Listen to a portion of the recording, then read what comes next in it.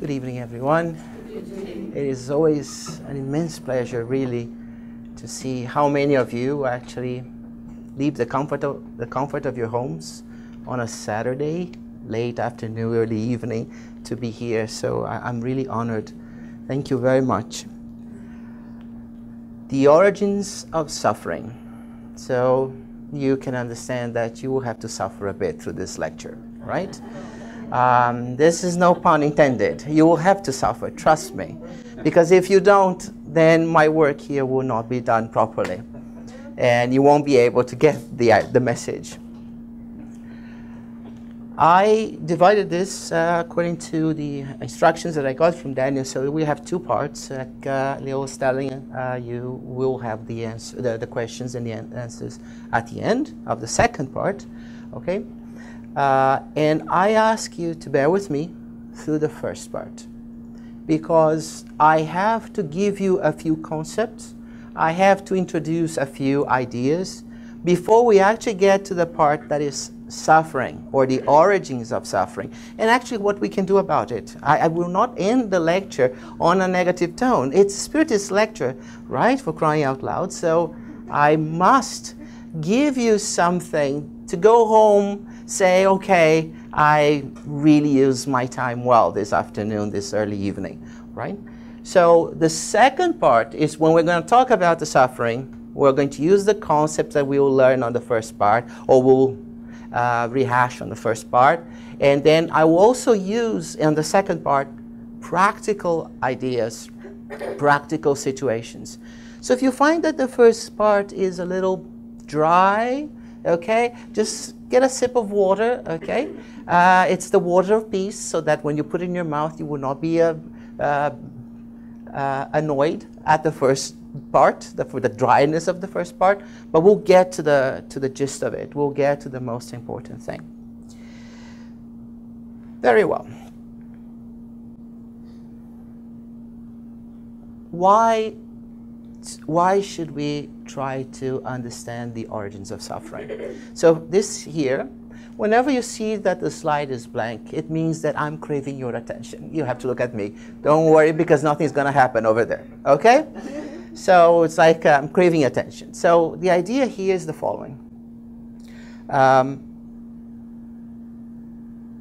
The idea for this lecture was manifold. One was exactly what was read today. And when the earth is covered in snow, and you complain about the injustice of God, and so on and so forth, that's the first thing we do. Whenever we go through a difficult moment, that is the first. Where is the justice in this world? Where is the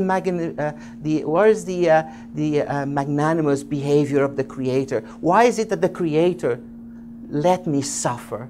If the Creator is all powerful and all just and all love, why should I, the creation of something that was put together by that Creator, why should I suffer? So that was the first thing. We find already in the Gospel a passage like that. The other one was that we're getting a lot more new people to the center recently. And I have a tendency to operate like a radar. Okay, I have my antennas on all the time. I have a problem turning them off. And I have somewhat an eidetic memory. This is what people call photographic memory. So I can actually remember who asked what, when, and how irritated they were. And I mean irritated here, because I've noticed a growing, an increasing number of questions at the center. Not just at the center where I work, but everywhere when I go to give a lecture, or just watch someone give a lecture. People saying, well, where is God's justice?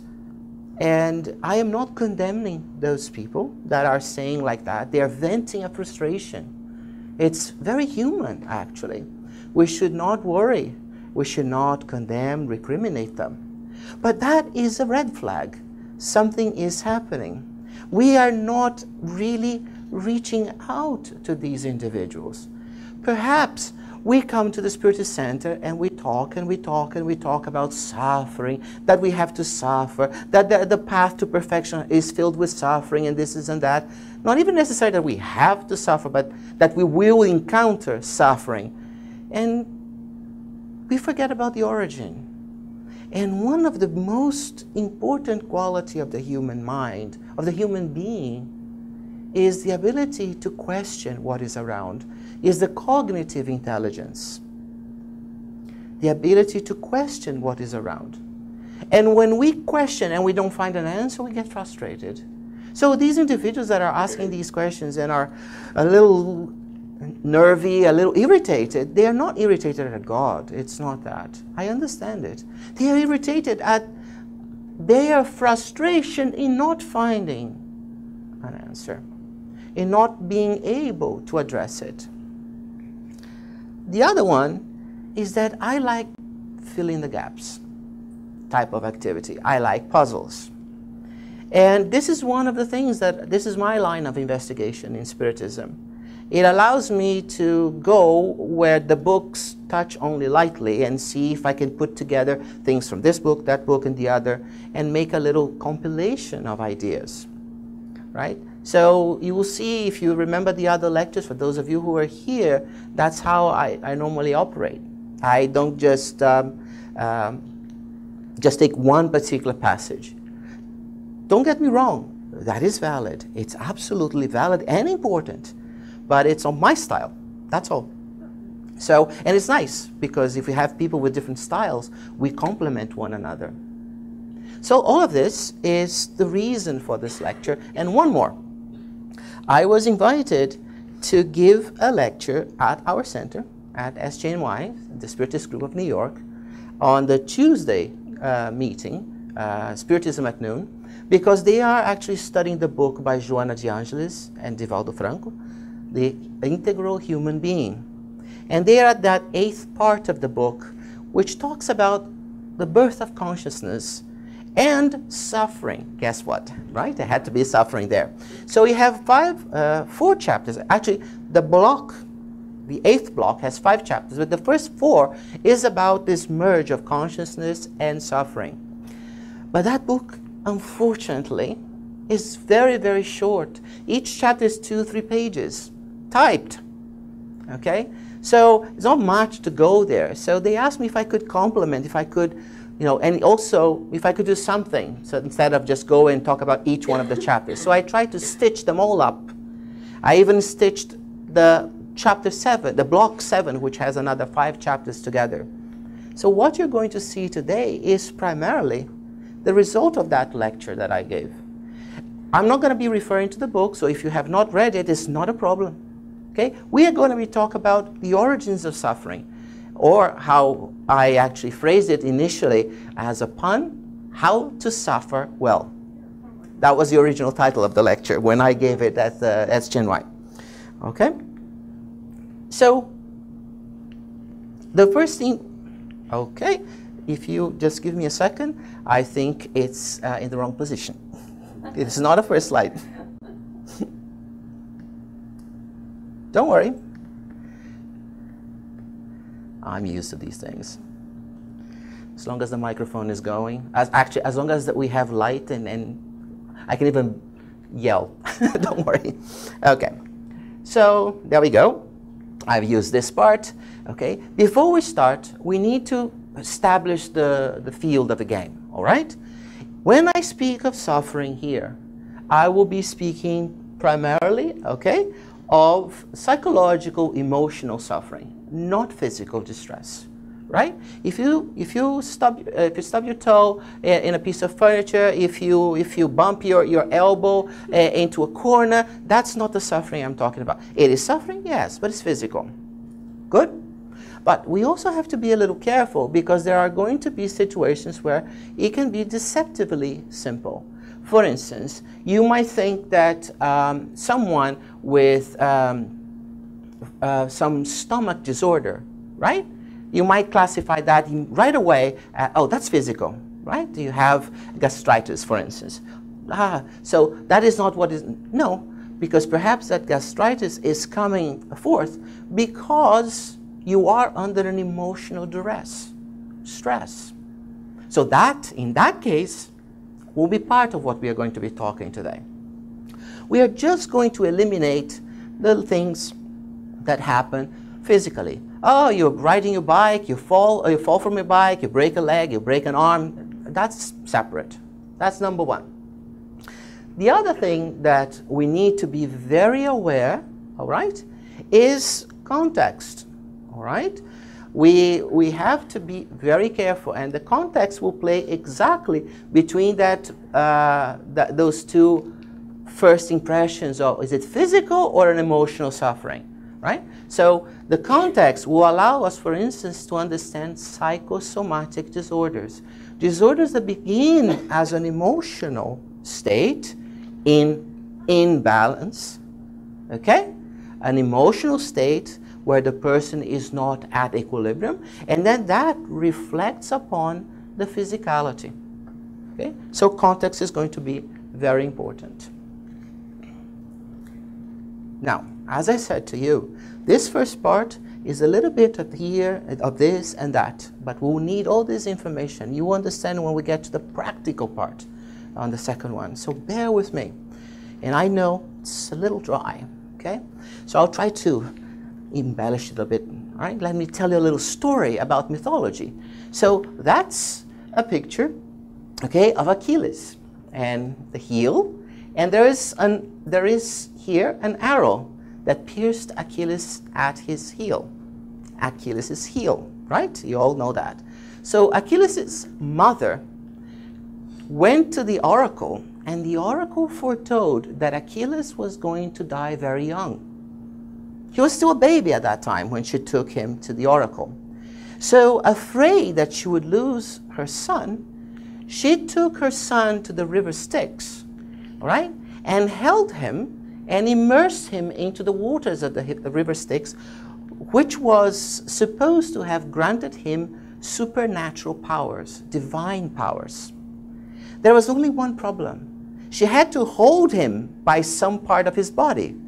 She held him exactly at the heel, by the heel. So that was the only part of Achilles that was mortal, that was not divine, that was not. And then later in life, when he was in his, I think, early 20s, in a battle, he got shot, and the arrow pierced him exactly there, and he died. So now we have this expression, the Achilles heel, representing the most vulnerable point of whatever it is that we are discussing. All right? And Spiritism is very well established. Its logic, its structure is beautiful.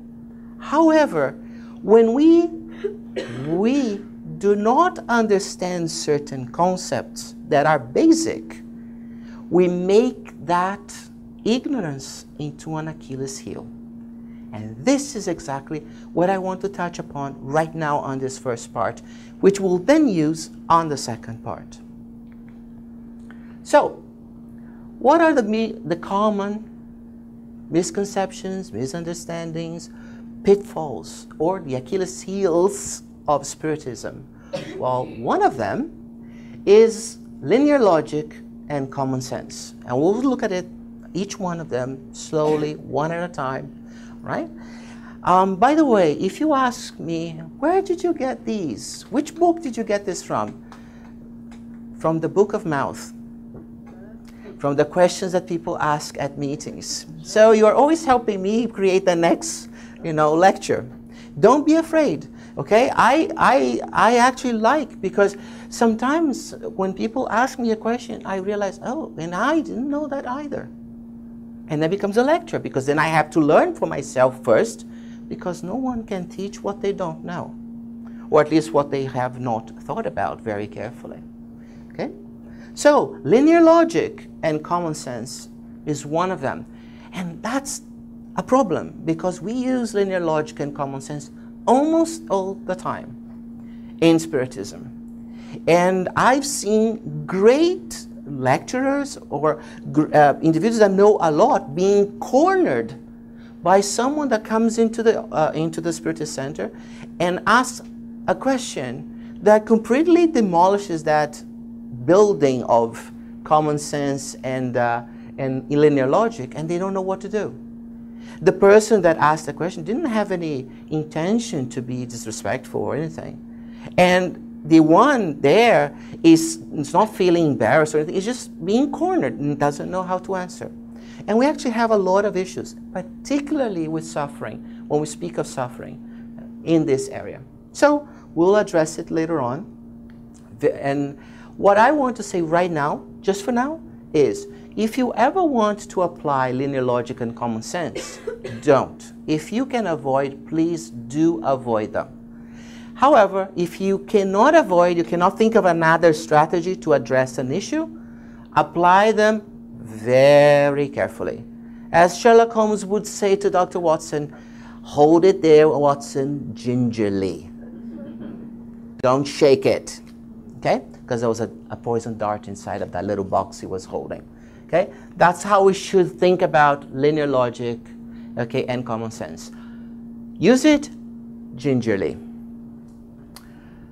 Well, the other thing is that we require a few pieces of knowledge that are rather deep, that are not in the books of the codification.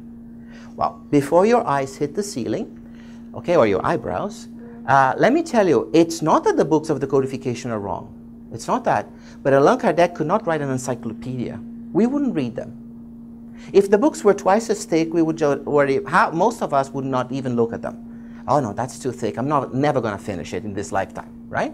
So he had to assume that this was known and start, and move on from that point on. But if we don't know that what he was assuming we knew, okay, then it's very difficult for us to discuss about topics such as suffering. So this is something I find a little bit of a difficulty, because we at the Spiritist Center sometimes fail to discuss about the prior knowledge that is required for people to have a better understanding of that topic. We open the book and we start talking about obsession. We talk about abortion. We talk about suicide, with euthanasia. All of these very complex structures, psychological situations, circumstances, and yet we forget to talk about the prior knowledge that is required to understand those conditions first. So this is the part that we are going to touch on, this part here. And the third one is, okay, third block of pitfalls is what I call the snow globe, all right? Mime in a box, you know what the mime in a box is, right? Or the bubble effect. And we'll see how interesting. And this is the one that is going to play the majority of the circumstances today, especially when we get to the practical part of it, of our talk. Okay?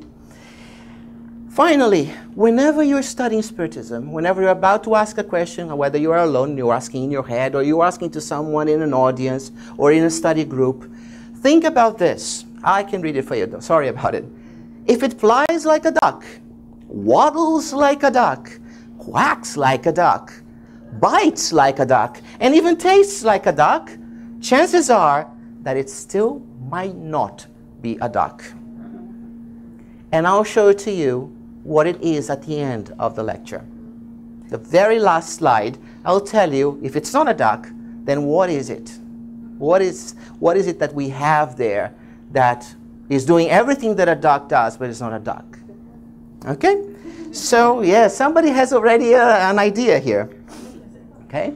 So this is very important for us to appreciate, because these things are going to merge and contribute to a great deal of difficulty for us. So the first thing that we're going to look into in detail is misinterpretation. This is what we do when we're doing misinterpretation. You notice that? I can come back.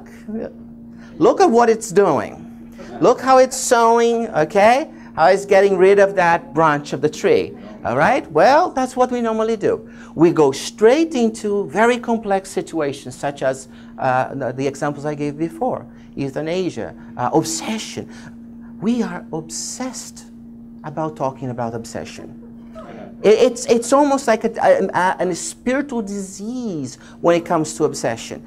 Every time you get as much as graze the topic in any discussion group, at least in the center, where I work, it's very hard to tell people don't veer off in that direction. We are not studying obsession today or disobsession. No, it goes there. It's almost like an invisible force that just pulls everybody in that direction, right? So when we are not careful, that's exactly what we are going to be doing to ourselves.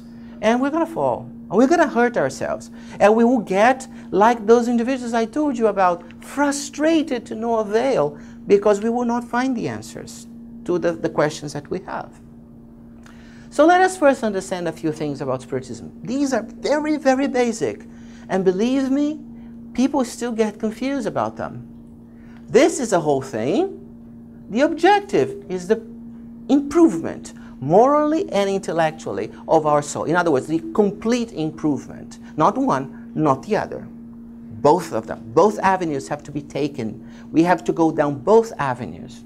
So that's the objective of Spiritism, the perfection of our soul, of our spirit. The means by which we acquire that is the divine, the universal love. Not the love we have here for girlfriend, boyfriend, husband, wife. No, that pure love that emanates directly from the Creator and flows through us. Okay? So the divine love, universal love. And the tools to accomplish this, you see, we have the objective, we have the means, now we have to have the tools, right? You may have all the equipment to build a house. You may have the plan to build the house, but if you don't have the tools, it's not going to go up. It's not going to happen, right? So the tools is consolation and education. Aha! And here's where we slip. So I'm going to erase the other two, because it's not the topic of this lecture today. You understand universal love, you understand the perfection of the soul. We have to focus our attention on the things that we are actually slipping on. Okay? So consolation and education. Now, let us look first at consolation. Just, see what it is. We are going to see in most places, all right, that it has to have priority. That it's of greater importance, so it's more important than education. That it's charitable, that is related to divine love, to that universal love I just spoke of in the previous slide. That it brings us close or closer God, so it's proximity to God. That is altruistic, we think of the other even before we think of ourselves. And that's humane action, benevolent, beneficent. Fine. These items are all absolutely correct. I would not deny any one of them. I would not even take an iota of importance from each one of them. But the moment that we start saying that it's more, greater, higher priority and things like that, that's where we slip. That is where we slip. Okay? Now, let us look at education. Okay? It's usually seen as, it's not as important. We don't have to have, don't rush. No, let's first console. Poor little one, is in distress as this has happened. He or she is suffering. And there we go, right?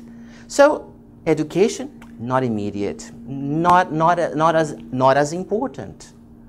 Because it's less charitable, right? It's intellectualized. That's another word people don't understand in Spiritism. They confuse knowledge and pieces of information with the intellectualization that the doctrine brings to us. They are separate things. And they say, this is very scientific, and as such, because it's only in the hands of a few, you have to have a PhD or a master's, or you have to do rocket science, is elitist. Well, whoever thinks like that has never really then appreciated the importance of a kindergarten teacher or first few years of schooling that we have. Isn't that education?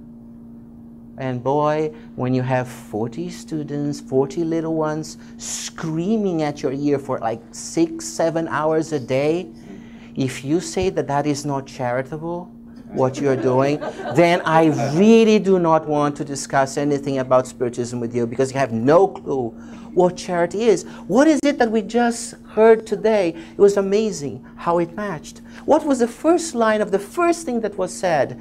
That we confuse charity with the giving of alms. And then it said no, because when we do that, the person who gives is put down, the person who receives it is also put down, even if there is no intention of doing so. So education has an immense impact, is also charitable. And who is saying that that kindergarten teacher, for instance, is an elitist individual? Who came up with this idea? All right? Or for instance, have you ever looked at the face of a person in their 50s when they learn the first few letters and they put together the first few words? How their eyes, it's like they shine. They shine. It's as if you are looking at the creation itself through that little thing, you know, brilliant, because they spent an entire lifetime, adult lifetime, caged in ignorance.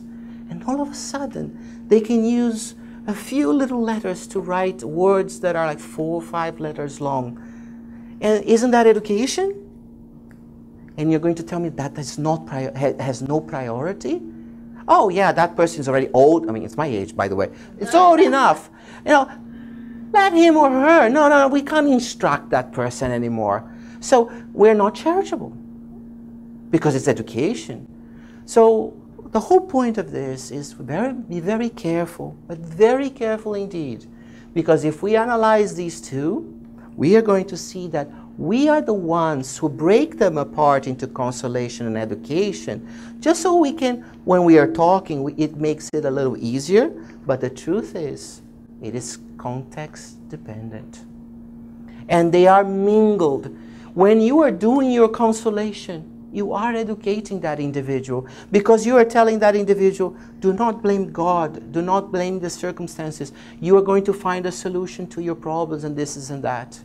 And when you are so-called traditionally educating someone, in a way, you are giving that individual, you are creating in that individual the ability for a future suffering, because we are all always going to find something that we are going to be suffering from or suffering about. But you are giving that individual, during that education, the tools to operate at a much better situation, a much better set of circumstances to suffer well. So the two go together, and it's context dependent. We have to be very careful with these things. Okay? Now, this is the part of this the misconception. So we now have point 2, the arch enemies of knowledge. Like I said before, the linear logic and the famous sidekick, common sense. So it's like your Darth Vader and the Emperor. Okay? The two together. And there is a disturbance in the force. The moment that we use these two, especially if we use them together, is absolutely disastrous. First of all, we don't even understand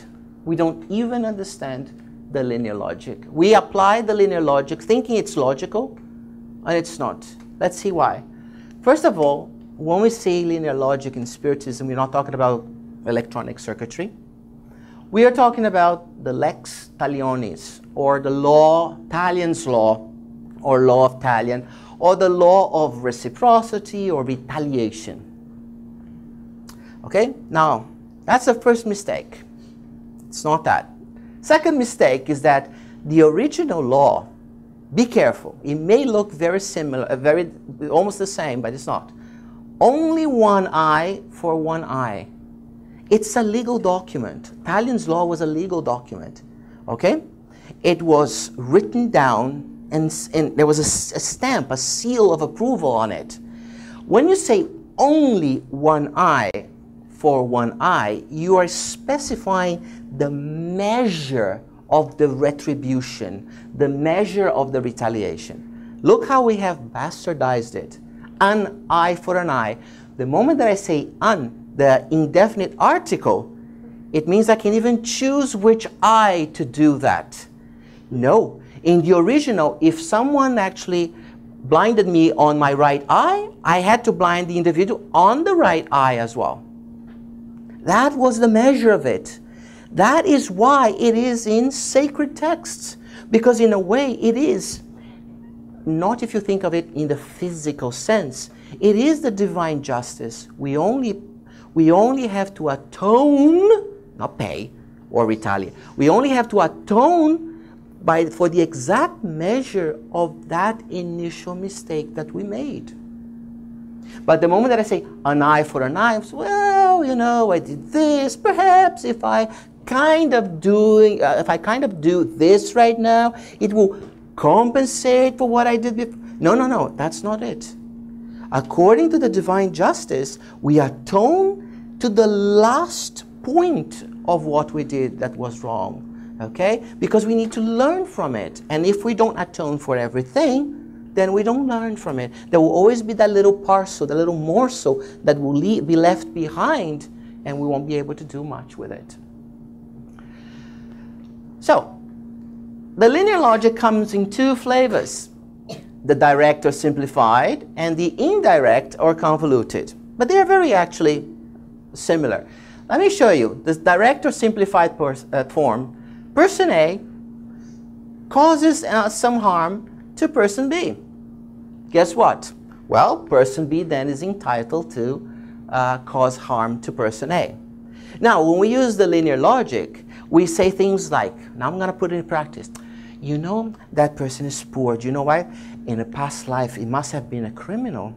Oh, no, in a past life, that person must have been a person that caused great financial harm to other individuals. Or my favorite, recently I heard one that my hair stood on edge. Oh, you know, all of these, because we were talking about assistance to a friend of mine, gives assistance, goes to Africa and gives assistance to children in the most miserable of conditions. And it was heard at the time, and he was also shocked.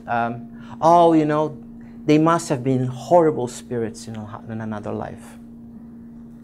That's linear logic for you. Isn't it just possible, and this is part now of the talk, isn't this just possible, that that individual over there, going through an excruciating level of missing everything that is basic hygiene, basic health, basic everything, isn't it just possible that that spirit is more evolved than I, Julio, am? And that individual can cope with that misery? But I, being so fragile still, you know, with an ego that would not fit in this room, so big it is, has to be placed in a country where there's an infrastructure, there is basic hygiene, basic medical care. Isn't it possible the roles are actually reversed? I'm not even saying that that individual over there in misery chose it to be a mission. No, we're not even touching that. We are just touching the point that we are using a linear logic and it is not working. Be careful. The convoluted form is when people try to disguise what they're doing. So then in this case what they do is, oh, person A did something to person B. Then B does to C, C does to D, D does to A.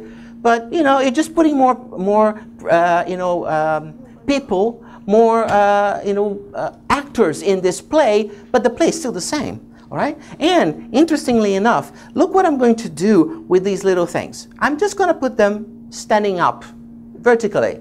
All right? Both of them. All right? Now, it doesn't change anything, right? A to B, B to A. And here, A to B, B to C, C to D, D to A. Right?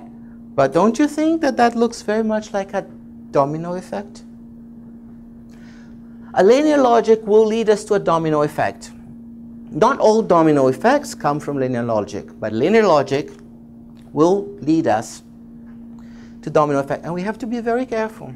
Like the example I just gave to you about a situation where an individual is in absolute misery, it doesn't necessarily mean that that person actually did something horrible in a past reincarnation. We are not here to judge. If we can assist, we assist. If we cannot assist, that's fine. But we should not hypocritically accuse that individual of having done something in a past life, because we certainly did. Because otherwise we wouldn't be reincarnated here. It's as simple as that. Okay? So, please, be careful with your linear logic, all right? It is very easy for us to get sidetracked with that. The next one is the common sense, the sidekick. Well, we had 1,000 years of common sense that it was the Earth that was at the center of the universe. Not even the solar system, the universe, mind you. That's the level of arrogance, okay? And then everything else, you see where the sun is? So we have moon, then Mercury, then Venus, then poor sun, right? Had been burning fuel for 5 billion years already, gave birth to our planet, and was shoved, to the suburbs of the solar system. Not even the solar system, right? Poor guy, right? But yet, continue to do its job, which was what we've read in the little booklet, right? The book of the Joanna de Ângelis, the Happy Life. Okay? Happy life. Do your job to the best of your abilities, because no job is small enough. And if you're doing the job that the creation has granted to you, you are fulfilling your duties. Duties that you asked for in the first place. So you have to be very careful. Now you might say, oh, but this is not common sense. No, it is common sense. Think about it. You wake up in the morning, zoom, beautifully, majestically rising over the east, right? And then it goes into an arc over your head and poof, disappears in the west. Isn't it almost like logical to expect that it's doing this and that it's the Earth that is flat? This is common sense. Common sense is a statistical behavior. Common sense means that if you have 30 people here, the majority of us will think like that. Then that becomes common sense. The ones that are minority are the non-common sense. They are the anti-sense, or just the countercurrent, right? But it took us 1,000 years between Ptolemy, okay, and Copernicus for us to change our views of our solar system, okay? So we have to be very careful. Another one that was common sense, that came to us, all the way down to us from Aristotle himself. The great Greeks of those days, they thought that if I sit down and I think hard enough, I don't need to carry out experiments. Science was not experimentalist, not empirical. You could just think the answers. So he thought about it and he said, well, if I have a big rock and a feather, and I throw them, the rock will hit the floor faster than the feather. And we live with it. We lived with it for a long time until Galileo proved that that's not the case in the late 1400s. And here is the most recent one. We had to go all the way to the moon, and there's still people who do not believe that. Trust me. Okay? This is Commander David Scott, Apollo 15. I think it's 1971, I believe. And he's holding here a hammer. You can barely see it. It's a hammer. It's a geologic hammer, okay, to break up rocks. It's made of aluminum, and it weighs about, I think this one weighs just a little less than a kilogram and a half. So we're talking about 3 pounds, okay? And on this side here, he has a falcon feather on his hand. Right here, this whitish thing. And then he drops it All right? And you see that they both hit the floor at the same time, proving that Aristotle was not correct. What was common sense, what was devised mentally without the experimentation, did not amount to the truth. So we have to be very, very careful with these things. Now, the last item, the third one that we have to be very careful, is what I call the snow globe, mime in a box, or the bubble effect. You can call it whatever you want. The idea that you're going to be trapped in a situation like this. All right? And what does it entail for us? It means the following. So I'm going to be using here the protagonist from Ice Age. So this is Scrat, the little squirrel. Okay, it's a saber-toothed squirrel, not cat. Okay? And he's in a bubble, right? So it doesn't matter what you think of the rest of it outside. Once he's in a bubble, all he sees or does is in the bubble. He can't reach the outside, right? Every time we ask a question, we have to be very careful not to be in the bubble. Some of us would say to think outside the box. Okay? So the bubble, there's an expression that fits the situation beautifully, which is the following. If you think that you are a hammer, or you think of yourself as a hammer, okay, you will treat everything in the world as a nail and try to hit it on the head. Okay? In other words, you can't see that one is a screw, not a nail. Okay? Or something is not even a screw or a nail. It's just a flat surface. Right? In other words, you only try to solve things the only way you know. Because you don't open your mind to the possibility that there might be something else out there that is not necessarily what you are used to. So the chemist, like me, sees the world through chemistry. The biochemist, a mixture between biology and chemistry. The biology through biology, the physicist and so on, the mathematician and so on. Now you might say, well, but that's what we're trained for. Yes, but when we come to Spiritism, it's broader, it's philosophical. It has religious components, okay? So scientific components. We can't place ourselves in a bubble. And it doesn't matter how many people you have inside the bubble. Now, Scrat is with Scrate, his girlfriend, okay? It doesn't help because the only thing that can happen is that they both are going to share the same blocked view, the view that the bubble affords them, okay? It's not possible for Scrate to say to Scrat, hey, you know, I have a different idea because they're both in the same bubble. There is no way. So where do I want to get from this? Okay, we are all here talking about a topic. If we are all inside of the same bubble, like this, all right, it doesn't matter who says it. We are all thinking or doing roughly the same thing because we are all trapped inside the same containment. And we have to be very, very careful with that. And here, we have another saying, okay? If we look at someone next to us, so if I want to know about person X over here, I don't need to observe person X. All I have to do is observe those that are near person X because they are going to share ideas, behaviors, and so on. So this is two in the same bubble. It could be three or more. I made two because it's simpler, that's all. Good. Finally, Scrate, both eyeing that hazelnut, right, as if there is no tomorrow. Well, that might not be, it's an ice age, right? It might be the last hazelnut they will ever see, okay? But here's an interesting thing. If you are trapped in your bubble and you don't have an open mind, that hazelnut might as well be on Mars because it's completely out of limits, out of reach.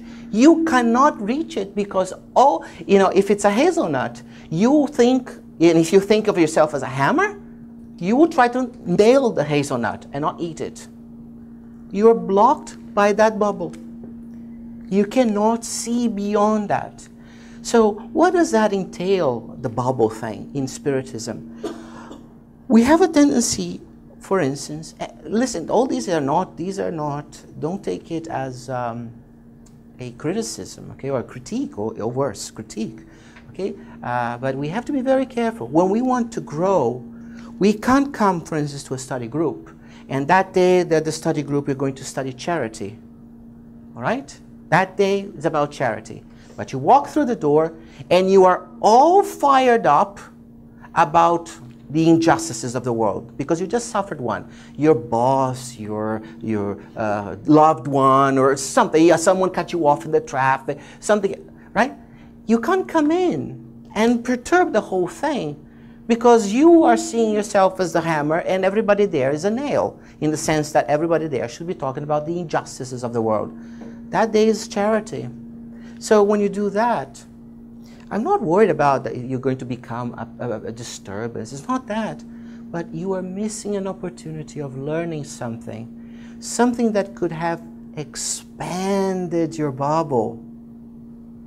And that would have allowed you afterwards to devise a solution for your personal problem. You come so ingrained with that idea in your head that you miss that opportunity of learning something new, of improving your abilities.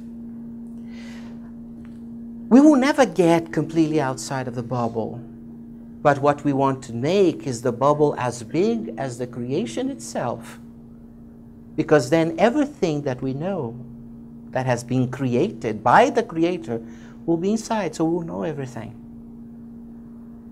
We will not be limited in our vision, in our approach to life. This is very important. And you see now how it applies? It doesn't even apply to suffering, it applies to everything. Okay? Or for instance, one day you come to the Spiritist Center and let's say it's about universal love.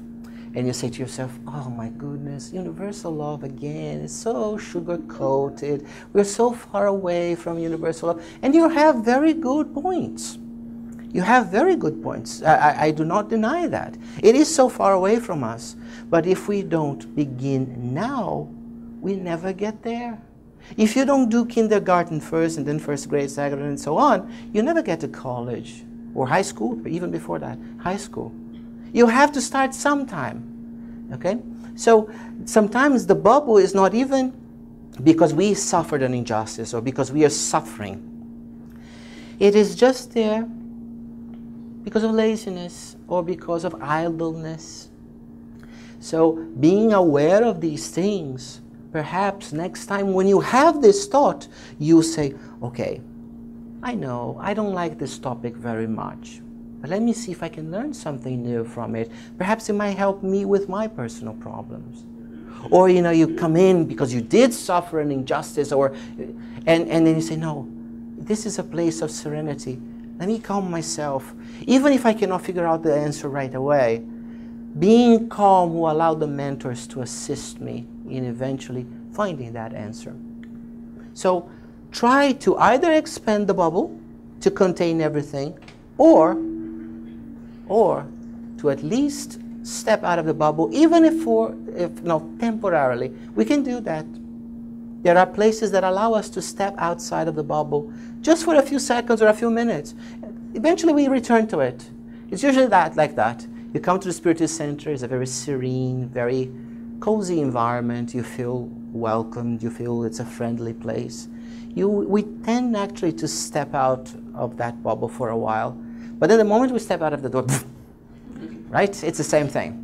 Okay, we say the same thing about our little friends from the other side, the ones that are not very knowledgeable and usually do not influence us in the most constructive way possible, right? The moment that we are here, if we are paying attention, they are over there being kept away by, you know, the pleasant benefactors of this place, right? Of every Spiritist center that is serious. But the moment we step outside, we reconnect with them mentally. They don't charge after us. They don't just hop on us. It's not like that. We attract them. We call them. The call comes from us to them. Okay? So it's the bubble. In that sense, the bubble of I'm not even going to obsession. I'm just saying the bubble of influences that are not constructive. Not every interaction necessarily is an obsession. We have to be very careful not to be obsessed with obsession. Okay? Right? So we have these 3 points that I wanted to convey to you. And the next part, the last one, and we're going to have a break, because I want you to go to the break and suffer throughout the break with the words I'm going to put through right now. These came from books, okay?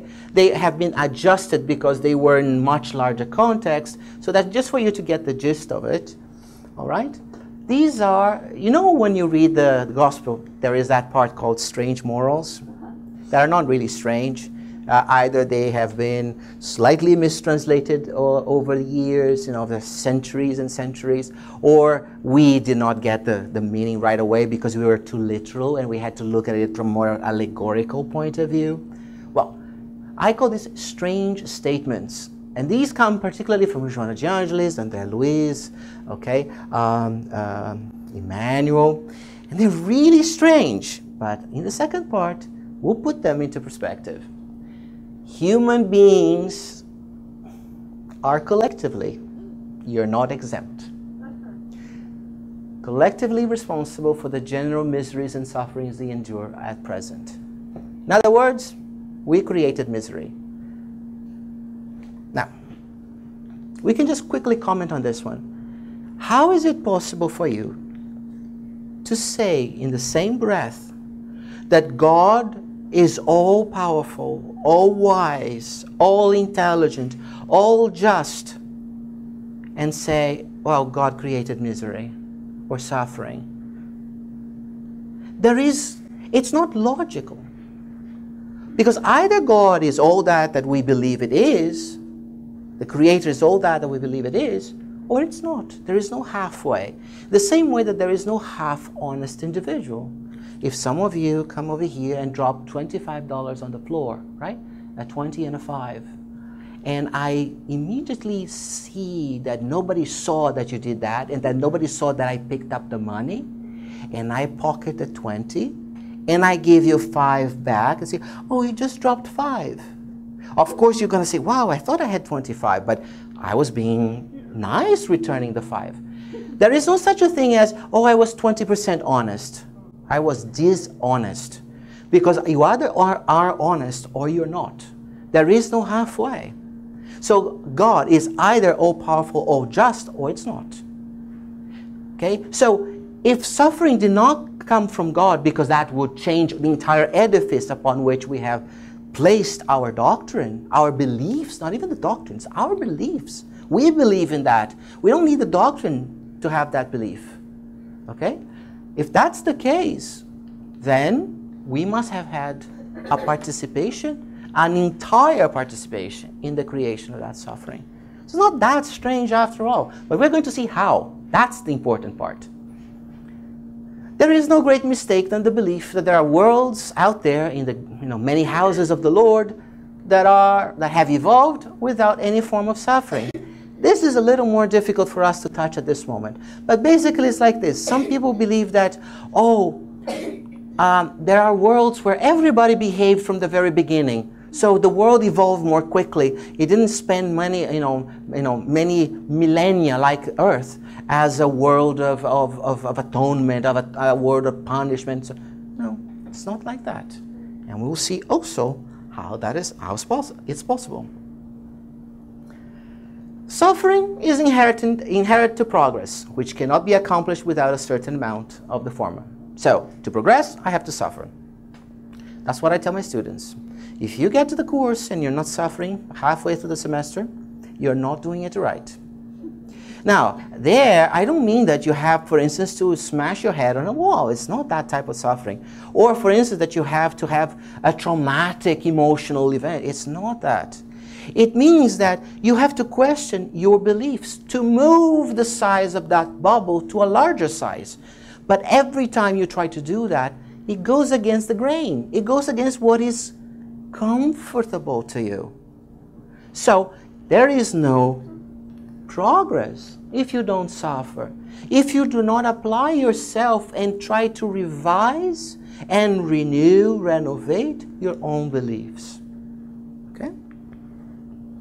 What one has in abundance today, oh, this is my favorite. That comes from Emmanuel, by the way. And it took me a few years to get it. And I still don't think I got it. I don't really like it, to be honest with you. But it's true. What one has in abundance today was either acquired at the expense of others, that's sad, in this lifetime or in other lifetimes. Okay?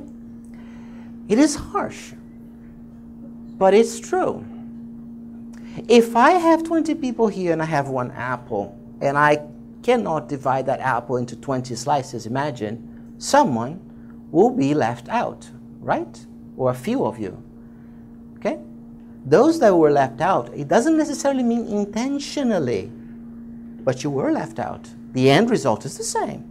So those that did not have the slice of apple, okay, are now hungry, okay?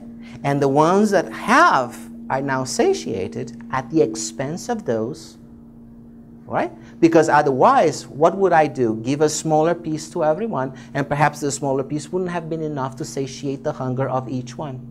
So when we have things in this life, oh, I have this laser pointer. It's the center's, but let's say it's mine, okay? Not taking it with me. All right, it's mine, okay? I bought it. So he goes, oh, but I worked for it. No one is denying that you worked for it, that it was a legitimate purchase, that you didn't rob anyone, okay? But the fact that you can afford to do so, it means that someone cannot, okay? Now, this may sound very harsh, but think of it this way. This is actually the seedling of charity. Because if you truly understand this, then you will share what you have. And don't think of a material piece. Let us say, for instance, you have an abundance of time, and then you have a friend that is in the hospital, in a bed. It's not, dying or anything, but it's lacking company, and you have plenty of time. Couldn't you just go there and sit and chit-chat? Idle conversation, doesn't matter, it doesn't have to be, profound or anything. You're keeping that person company. Or you see the house next to you, your neighbor, right? Big family, and then one of the parents is sick or is out of work, and they are in a little bit of a difficulty. Couldn't you, for instance, one day take the kids and take them to the park so that the couple can take a little breather, from all the difficulties that are entailed in raising children? Or, can do a load of laundry for them. Do we do that? So we're not talking about here just material thing. Or if you have an ability to be very good at explaining things, of expressing yourself, why not teach? Why not lecture? Why not? Or even, sit with someone, usually a child or an adolescent. Oh, let me explain to you this math. Because I have the ability to be eloquent, to place it in nice words that people can understand. Finally, it is but through countless mistakes that humanity reaches out to the creation and finds its path to plenitude. In other words, go, err, make mistakes, hit the head on the wall, because it's only by hitting the head on the wall that you realize, oops, that is harder than my skull, and you won't do it again. Okay? Now, this is linear logic. We don't have to be that stupid, okay? If I go there and I stick my finger into an outlet and I get a shock and all of you see it, the beauty of being a cognitive, sentient, intelligent being is that all of you can learn from my stupidity. You don't have to do the same to realize that that is what is going to happen to you. So we don't have to make every possible mistake out there. It's not that. But be open to see the mistakes of others, and then instead of spending time criticizing the individual, mocking the individual, and so on, Learn from it so that you don't do it, because that individual, when that person does it the first time, is kind of silly. But if you see it and you do it, that's moronic. Yep, that's moronic, because you already know the result. So why are you doing it? Statistical analysis? Let me take the standard deviation. Let me stick the finger twice, 3 times, 4 times, and see if I get a shock every single time. We have to do that. There are certain things we don't. So we need to embrace life, not be afraid of making mistakes. We need to go out there and hit the head on the wall, okay? But with some elegance, with some demeanor, okay? Right? Let's have some composure when we do that, because it's by doing that that we will suffer momentarily, and in suffering we'll reevaluate our beliefs and open our bubble. Okay? So this is what I had to talk to you. This is the first part, all right, of our conversation today. So we'll stop here now. We'll have the break. When we come back, we are going to put all of these things together, and we are going to have one big example of when the first human being created suffering. And hopefully we'll be able to build a time machine and go after that person. So with no further ado, let us just then continue with the second part. Julio, please. Yep. Thank you. Bless you.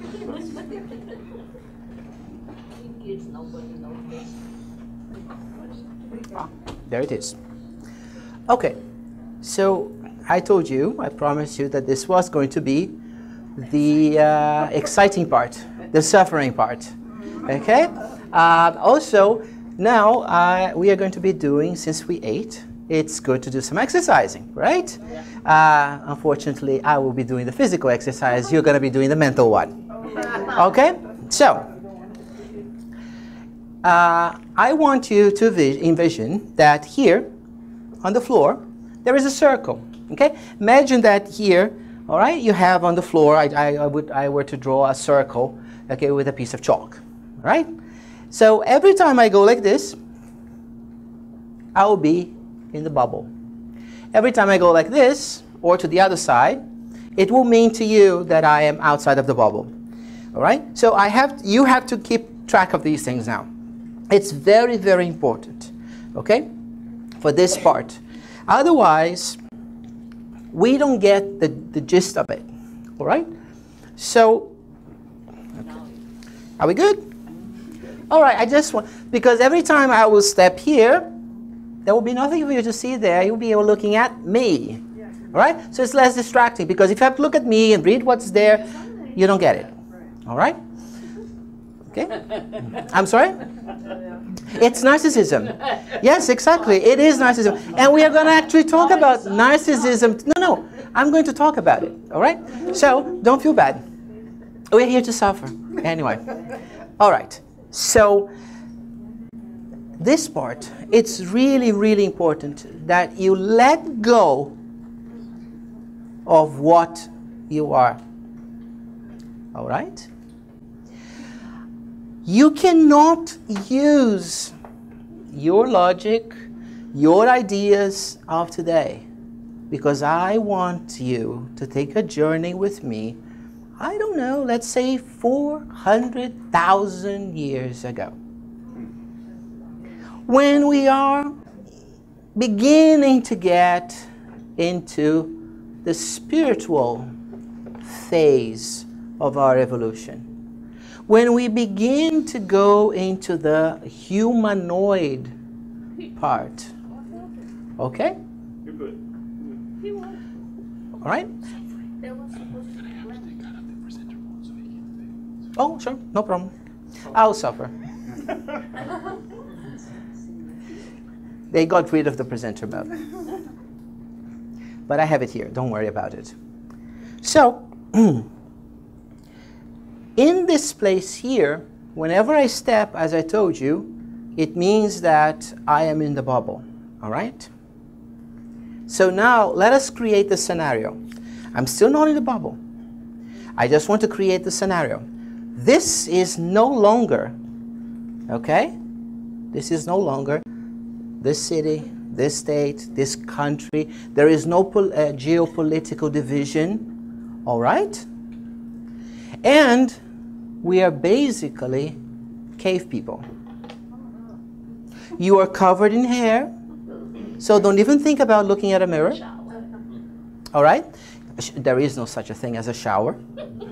You have no clothes, all right? If anything, you probably have some sort of a, an animal that you killed, skinned, and you're using the skin of that animal if it's cold, all right?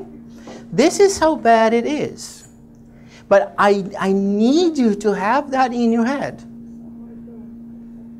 Okay? Not the bad part. Just the fact that you cannot say, look at this, oh my goodness, because that was you, by the way. It's one of your first reincarnations as a human being.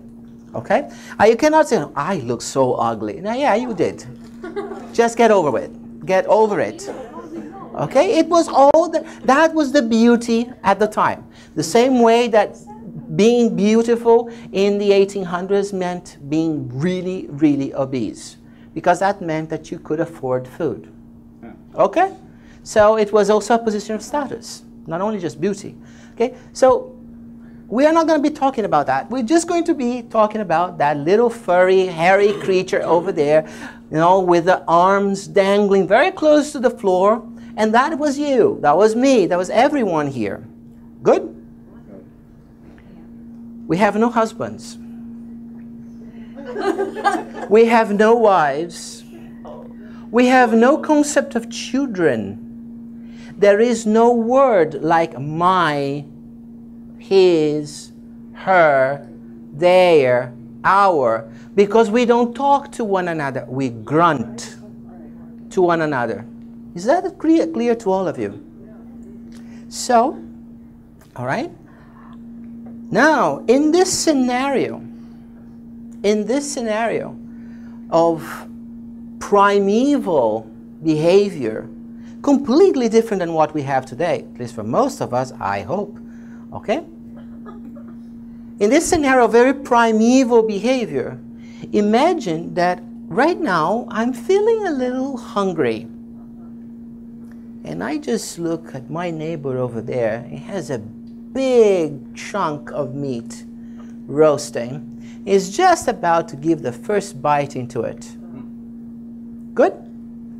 I look around because I have already found some sort of cognitive intelligence. And I realize that if I get a piece of rock or a piece of wood, I can club him to death. And that's what I do. I go over there. I want the meat. He has the meat or she has the meat. I just club that individual to death. Take the meat and eat it. Wrong or right? Nothing. Nothing. Not even survival. It is not even, it's just common behavior. Why is that? We have not developed yet at this moment cognitive intelligence to the point of understanding the consequences of our actions. We are very instinctive. We act on instinct. Hungry? Food? Club? Died? Take the food for me. And that's it. This is very important. All right? But now, remember that I always tell you about the sticking my finger into the outlet, getting electrocuted, and the rest of you hopefully will see that and learn from it? Well, monkey see, monkey do. I club the one to death. The other one over there sees it. Sees the whole thing. And still gets a little inkling, I can club somebody else to death as well. Now, don't just go clubbing people to death. It's not like that. You're not going on a mass murder type of spree. Basically, you just store that in your head. Maybe tomorrow, that individual, the third person that had nothing to do, is also hungry, sees somebody else with food, and does what? Clap. And takes the food for himself or herself. Now you notice there is no linear logic. There's still a domino effect, because that one saw what I did and imitated it. But I killed B. B is not related to C, which is not related to D, and so on. But we learn from one another. The domino effect is the learning ability, not an one eye for one eye. All right? You get this gist? Now imagine that I did this, the other one do it over there, and the other, and the other, and the other, and the other. And I'm using a very simple example, because the idea here is not to make it complicated and sophisticated, it's just to get the point of it. When we see all of these individuals doing the same thing, isn't that common practice? I'm hungry, I take what I want. Ask a 3-year-old, and that's exactly what they do. You're looking, when you're looking at a 3-year-old, you're looking at what you were 400,000 years ago, or even a little bit earlier. They want something, they take it. Now, the only thing is that they don't have the strength to just go about clubbing parents, so otherwise, no, there would be nobody to take care of them, right? But the point is, that's how they behave. That is the instinctive in us, during our evolution, that we now manifest when we are little babies. And as we move from that, we move from the instinctive to the egocentric phase, not selfish. Then we move to the egoic phase, and then eventually we get our cognitive abilities fully developed during adolescence and after that. So even when we see our growth as human beings today, we see little snapshots of our past, our very, very distant past, and a past that we would not be very proud of today. I mean, if I had to make a movie of that, it would be definitely censored. It would be so much bloodshed. Probably we won't even be able to stomach it, right? It would be so aggressive. Even for our standards, when we're so used to violence, right? But our violence is from a distance, right? We shoot people, we send missiles to someone. It's not a combat that is face to face, body to body. No, that one, the person goes there and does the job. No, there's blood splattering all over the place, in yourself as well, okay? So that becomes what? Common behavior. It goes all around, right? This one, I do it here, the other one imitates it over there with a person. But we have no concept whatsoever of family, of relatives or relations. So if I club this one or I decide to club that one, it doesn't matter. It's the one that is closest to me with food. Because if that one has food, but it's like another pace away, I will go to this one. Or perhaps I'll go to that one because that one is weaker. And I can kind of measure that this one I can't mess with, because this guy here is about 2 meters tall, okay, and twice my size, okay, in muscle. So I go to that one, the little guy. But the point is, no relationship whatsoever. There is no concept of right, of wrong, unethical. There's no such a thing. It's instinctive, purely instinctive. Absence of a bubble. I never said that the bubble was bad. I just said we had to be careful with the bubble. There was no absence. There is absence of a bubble. There is no bubble. All right? No bubble. Now, it doesn't matter how many years it goes, right? But let us say that as we do this, okay, I club this one, the other one clubs that, then I'm fearing, I fear being clubbed, right? In all of these things, eventually we start gathering in little clans. We're still not with any concept of family, of husband or wife or children, or mine, yours, theirs, our, no. But the very first inklings of a clan or of a little thing that is gathered around us. What is that saying to you? One thing that is very surprising If now, let us imagine that now we become this clan of hairy creatures with our arms almost touching the ground, okay? If now we become a little clan compared to the rest outside, do you know what that truly means?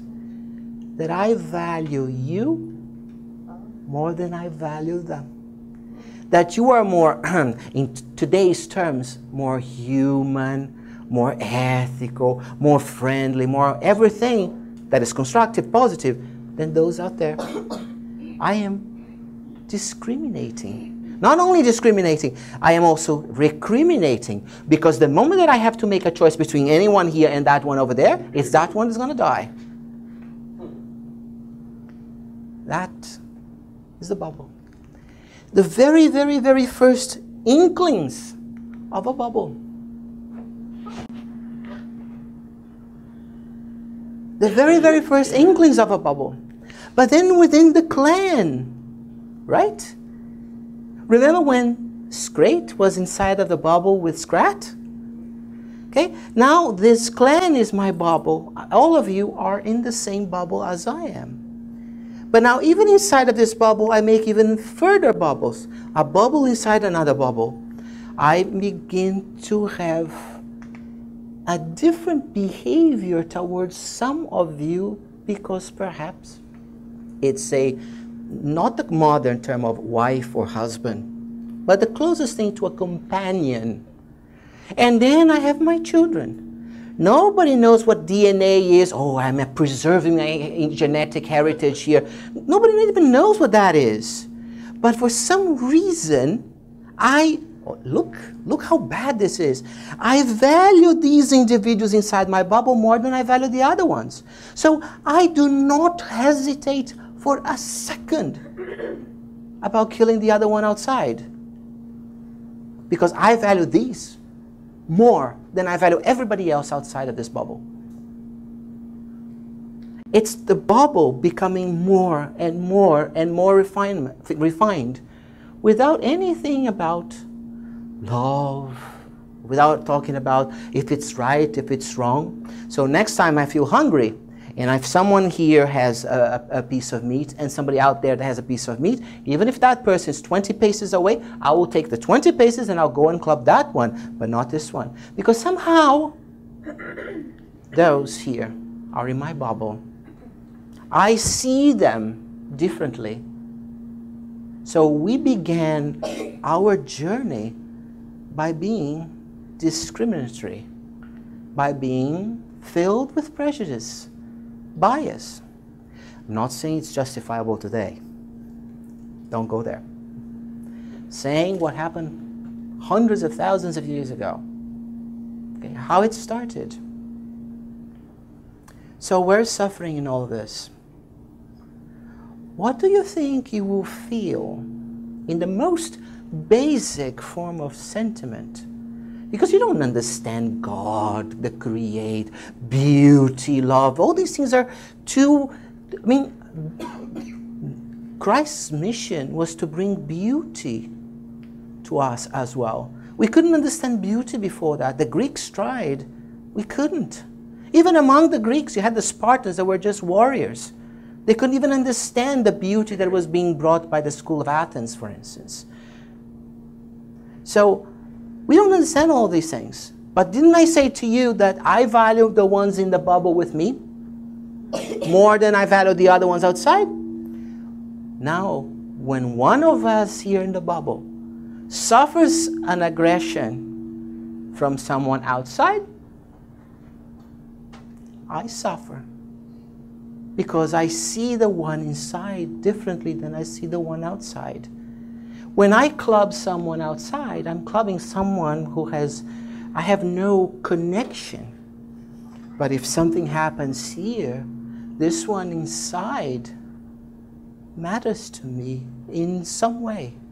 I'm saying some way because we cannot really understand what went through that head, that primitive head, that primeval head of a not even a human being. It was a hominoid at the time. It wasn't even a Homo sapiens like we are today. Okay? We had hominoid, then we became hominids, then we became human beings, or Homo sapiens. So we're talking about the very, very beginning, the echelon of spirits that dictated the book, Evolution in Two Worlds. It comes with the name André Luiz as a spirit, because he was the one who put together and voiced it psychographically to Francisco Xavier and to Valdo Vieira, alternating chapters. But actually it was an echelon, a very high group of spirits. They placed the beginnings when we became spirits, when we ingressed into the human stage, at this hominoid stage. So we're talking about a long time back. We wouldn't even have difficulty trying to count until, backwards to that value. So now, if someone from my bubble gets attacked and even perishes, that has a different significance to me, whatever the significance is, but is more impactful, traumatic for me than the one that was outside. I suffer. As simple as that. Suffering is nothing more than the distinct behavior and value system that we apply to things. This has a much higher worth for me than that. So if I lose this, I will respond to the loss in a complete different way than I do that. This one will be more traumatic, more impactful. I will suffer. We create a verb to describe this feeling that separates from the feeling that I have for that one. So suffering is actually a differential feeling. It's the difference between what I feel for this one and the difference that I feel, and what I feel for that one. Because it's not the same, I suffer. This one is, in my eyes, in my bubble, is worth more than the ones outside. But now I ask you, who started clubbing people for food because it was hungry? I did. Wasn't I who clubbed my neighbor just a few 100 years back, 1,000 years back? Didn't I club the first time, and the third one over there saw, copied it, the other one did copycat, and on and on and on? Mimicked, monkey do, monkey see, monkey do, right? So who started the suffering process? Who started the whole thing? We did. In our effort to move from instinct to cognitive intelligence, which was not overnight. Nobody went to bed one night instinctive and woke up the next day completely cognitive. Oh, now I can write operas. I can be Mozart. No, it's not like that. It takes hundreds of thousands of years to do so. And we are still at it. Don't think that we have perfected it. We have reached a point that allows us to go back, make this little experiment of ours, think of ourselves in those days, and think, oh, be horrified at what we once were. But we're still not there yet. Just look at all the suffering around us that continues to go. There is your suffering. There is the origin of it. There is the difficulties that we have been talking about.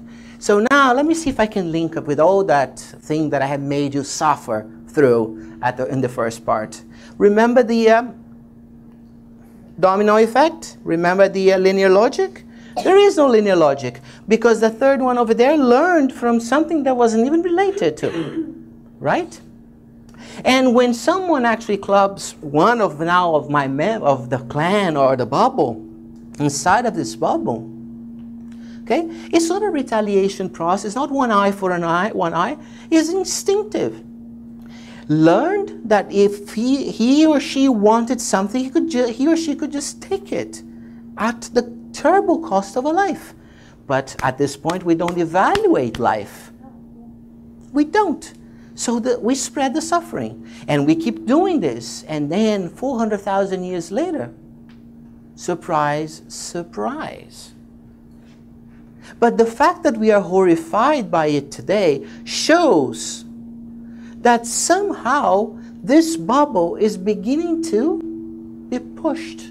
That the limits of this bubble are increasing. So now it's not just my family. There's the neighborhood. Then there's the city, or maybe the people from the Spiritist Center plus friends. Then the city, then the county, then the state or province, then the country. We still have our own bubbles, right? If a country attacks ours, we retaliate. It's our bubble, okay? It's much more precious if they attack one of us, okay, than if they're doing something with somebody else out there. When two countries out there are at odds with one another, are going at each other's throats, we may be horrified because we have developed now a sense of ethics, okay, that we didn't have that many years ago. However, we don't give the same importance as if one of us, just one, it doesn't matter if millions outside are dying, but the moment one of us inside of the bubble gets attacked, it's war. That's the bubble. It's absolutely human. Not humane, human. Not benevolent, not beneficent, okay? And not beneficent, but human. To think like that, because that's how we have been thinking for all these years that we have been humans. It's not surprising to think like that. Not surprising at all. And you see now all this thing about consolation and education, how much nonsense there is there, okay? Because there is something that we can do at that level, consolation, education, you can't do, and you just have to keep hitting one in the head and another and suffering, being traumatized by it, to be able to one day construct a bubble that is larger and larger and larger until you get a point that you will say, my bubble takes everyone. My bubble is the Creator's bubble. So now, since everyone is a child of God, now everyone is a brother or sister of mine. And now you can understand that we are very far from it. But we are not the same size of a bubble that we used to have that long ago. But all the difficulties that we have found, continue to find, okay, and will be finding in the future, came from our own actions. From learning from one another. It's one might say, the pessimist would say, oh, then learning is a dangerous thing because we can learn to do. Yes, it is a dangerous thing, but if we don't do that, we don't learn the good things either, the constructive ones. So, crossing one's arms, afraid of committing a mistake, doesn't help because then you don't progress either. That was the last item of that list of strange statements. Go, err, make the mistake, bump your head on the wall, but now we have the ability to bump our head on the wall, commit the mistake, be sometimes even somewhat destructive to ourselves first and foremost, but we can understand it and then find a solution or at least mitigate some of the consequences of our actions or the thoughts or words. The best thing is not to do it. But like I said, if then we cross our arms afraid of making a mistake, we will not go anywhere either, constructively, progressively. And this is very important. But there is one other interesting thing that we can talk about. It's Joanna de Ângelis. I cannot leave this thing out, okay? Otherwise, I'm not paying homage to her. After all, it came from her book, right? So what we are talking about here, then we have the suffering that we spoke of, right? And the one that I want to talk to you about is the learning, right? That we discussed already in some detail. As I am inside of the bubble now, All right? And I see this, the suffering is a learning opportunity. We hate to think it like that. And we have to be very careful. When we say something like that, we are not asking you to, after we finish here, that you walk outside and you run in front of the first car that you find, just because, oh, if I go to the hospital and I have pain, I will be learning. No, you won't. This is not like the Middle Ages when you would fustigate yourself, you flagellate, you flog yourself. This is not it. I'm talking about things that the collective brings to you. Okay? Then when you have that, you have then a very resigned, a very educated view of that. Okay? You are going to suffer. You may cry. You may even feel physical pain. That's not the point here. We're not going to say, no, don't cry. You have to be, stoic. And no, it's not that. What we are saying is, remember the lesson that was said at the beginning?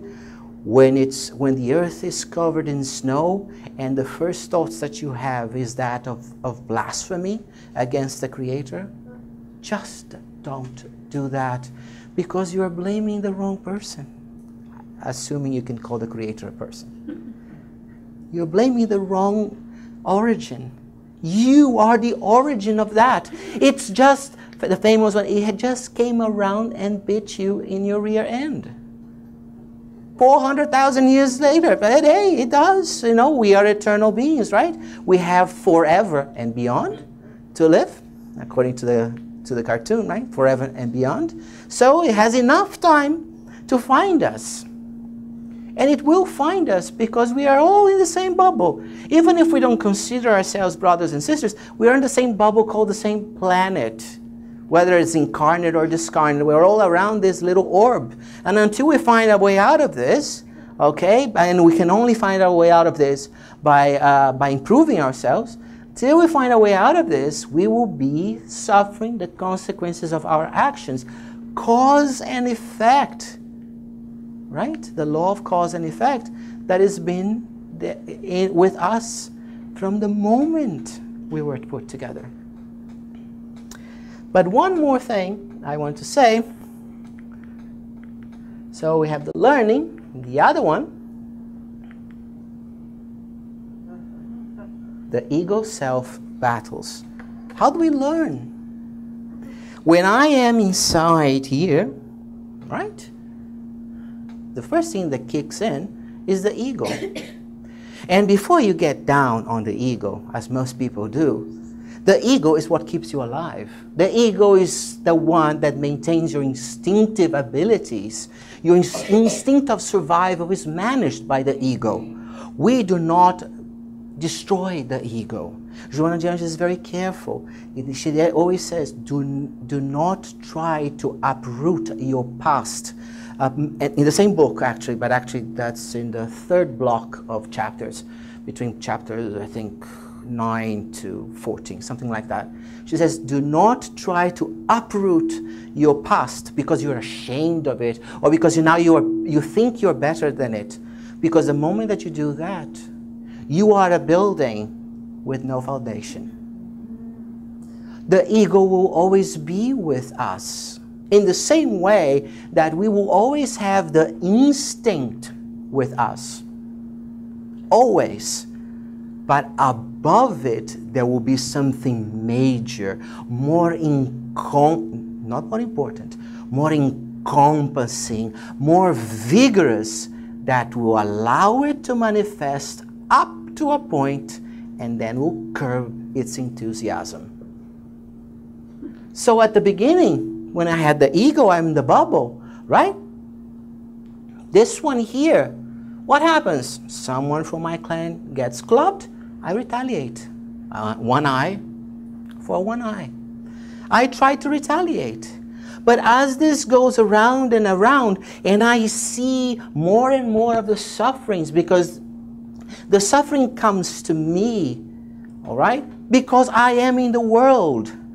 This is another thing we have to be very careful in Spiritism. Remember that linear logic, that one-to-one relationship and the common sense?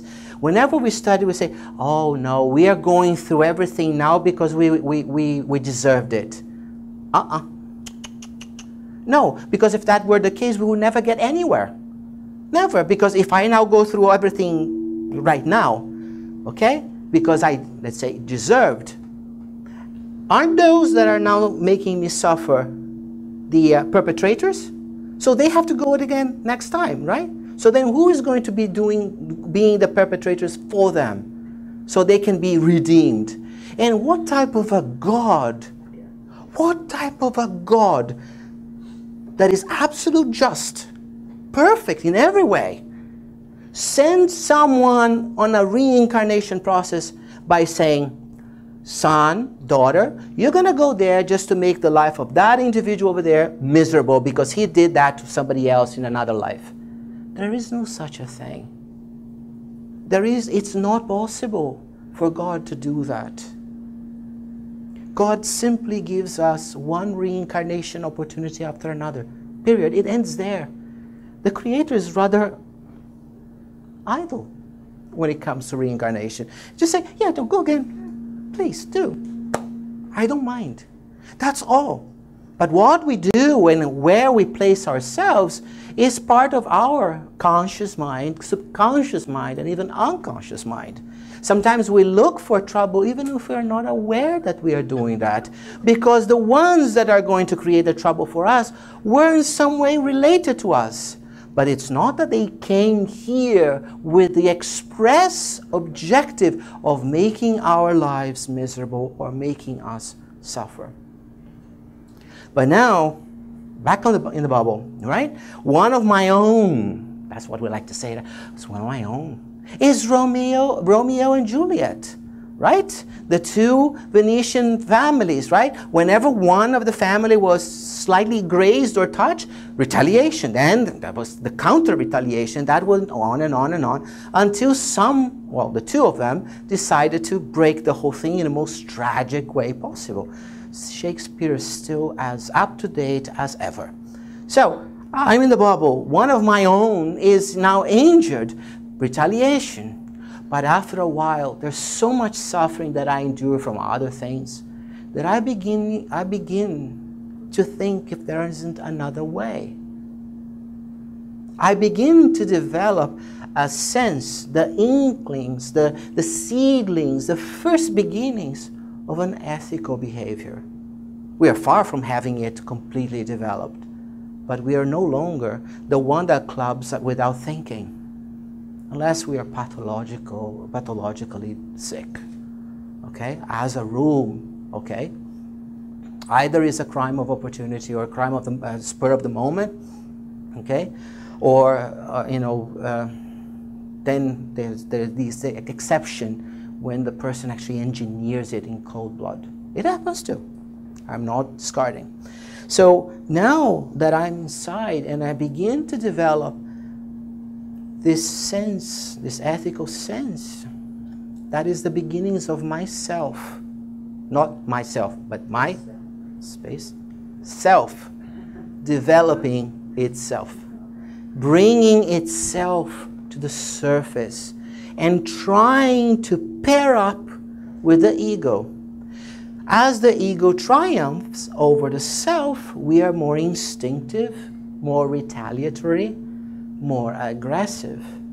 Once the self begins to match up with that ego, we begin to question the purpose of things like that. And then you see sometimes these beautiful scenes of mothers or fathers and parents that have lost a kid, especially usually with a kid, because of a perpetrator of one way or another, and they forgive that individual. They say there is no amount of suffering I can impart on that person that will bring my child back. They are not being condescending. Okay, or they are not even abetting the crime. They still think it was wrong. Of course that. But they would simply realize, like, if I send that person, for instance, to the death row, will my kid come back to me? No. Or will my wife or my husband, or no. So the individuals begin to realize that the only way now to get out of this situation is to expand this bubble to include everyone, because the moment that everyone is inside of the same bubble, there is no more need for retaliation. So we will have a perfect world one day. Whether it's going to be on earth, I don't know. But we will have.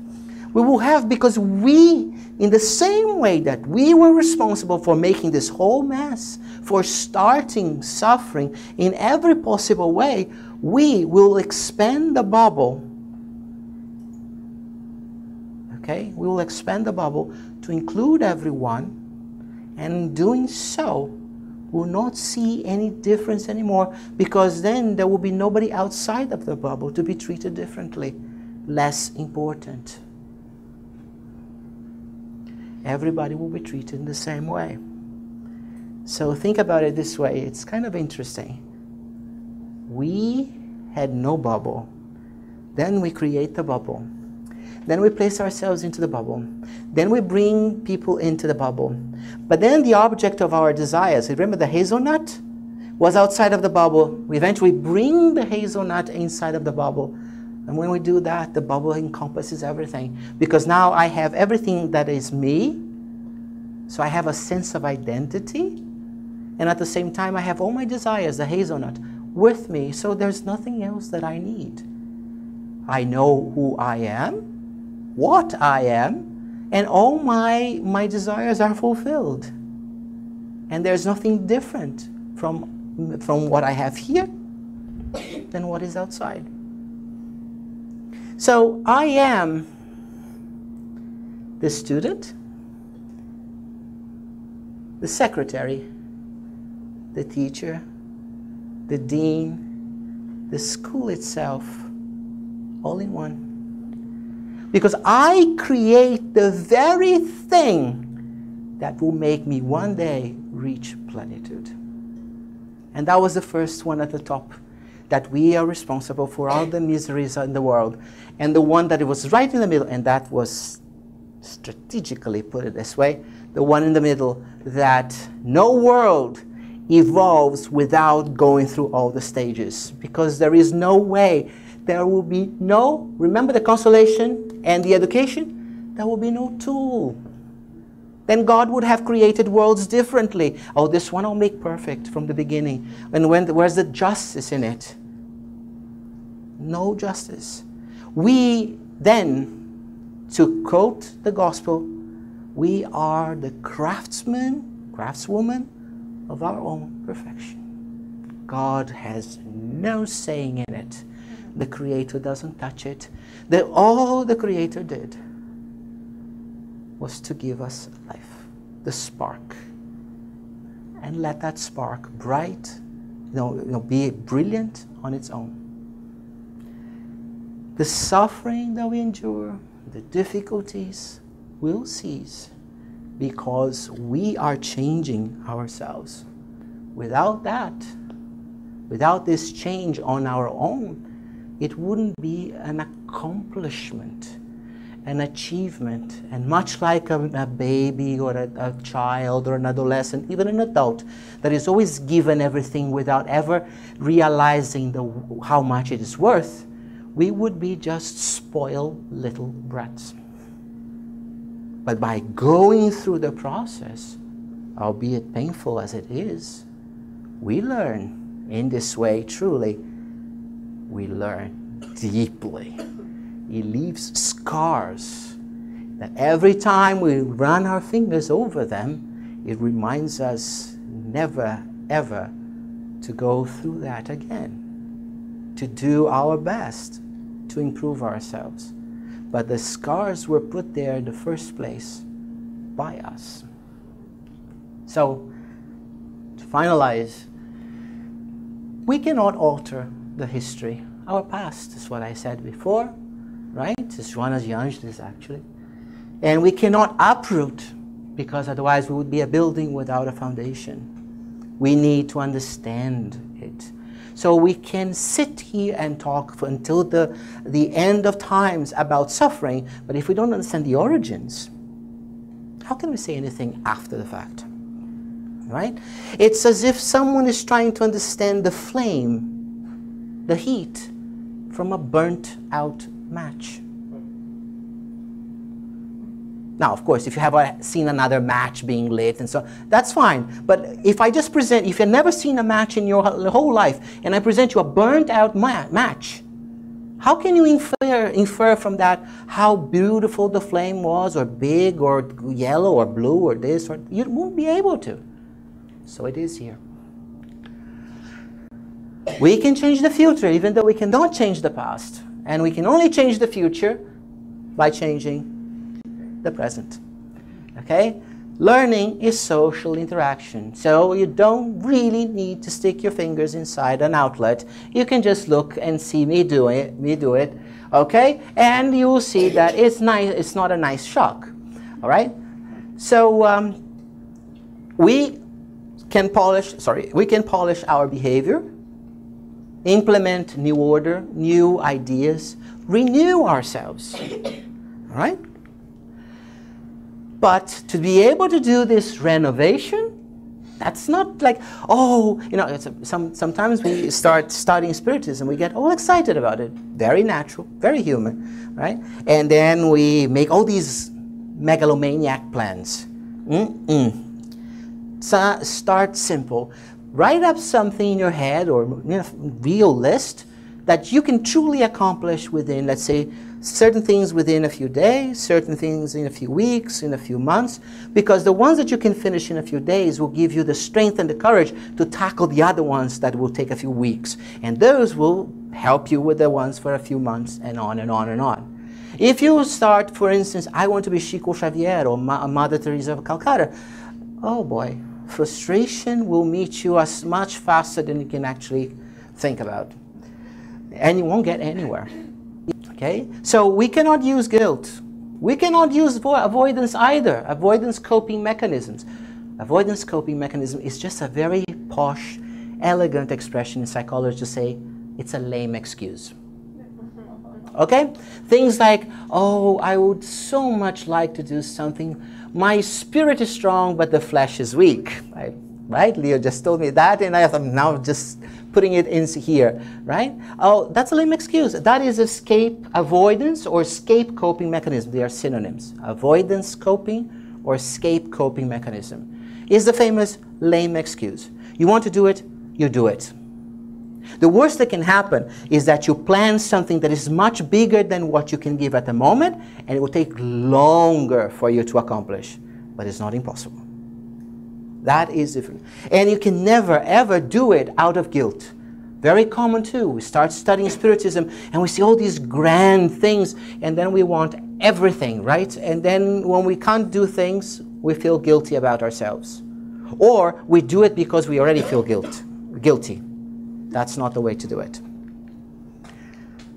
We have to confront the obstacles. This is what I said to you before, the resignation.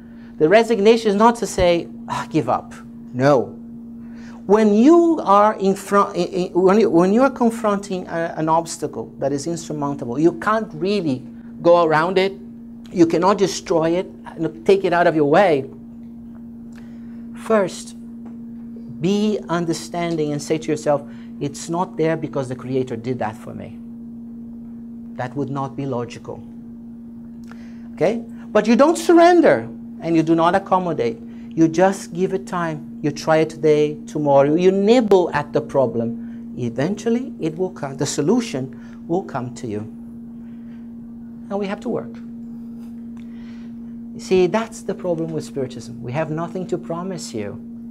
We can't give you anything. You can't come to me and say, if I give you some money, would you write me a prescription from the spiritual world? I mean, I can do that, but it won't have an effect. Right? Or for example, you come to me and I will give you, no, do this, this, and that, because this way you triumph, or you marry, or you do this, you get that job. We can't, we don't have that. We cannot promise these things. So that makes it very hard for us to sell it. Because we can only sell to those individuals that are now mature enough, ready, ripe to transform themselves by themselves. It's a fact. I can go outside and start yelling at people about Spiritism, distributing, the 5 books of the codification. It will not work. I need to be talking to people that take time on a Saturday, late afternoon, early evening, to be here, as opposed to be in the comfort of their homes. Because those are at least willing to listen. At least, which is the most important thing. And remember that the natural laws come from the Creator. If it quacks, we must be careful not to see a duck where there could be only a drake. Right? The male version. The duck is the female. Or a mallard, which is a different species of duck, but still quacks, tastes, and flies, and do everything like that.